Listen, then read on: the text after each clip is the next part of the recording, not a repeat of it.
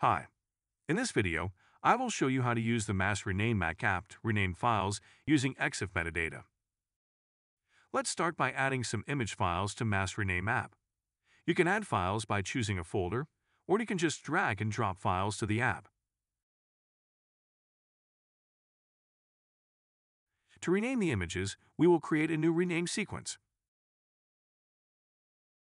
Press the Add button and give a name. Now let's add some rename actions.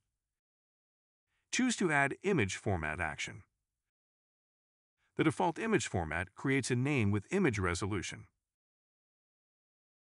So I'll edit the format to include camera model. Select Camera Model field and press Add. We can now preview the new name of every photo. As you can see, the new file name includes the camera model information.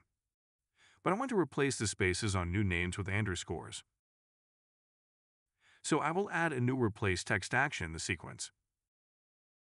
Add a space on the Find field, and on the Replace field, I will add an underscore. The names are now exactly how I wanted. So we'll press the Rename button to apply the new names to the files. Let's check out Files in Finder app.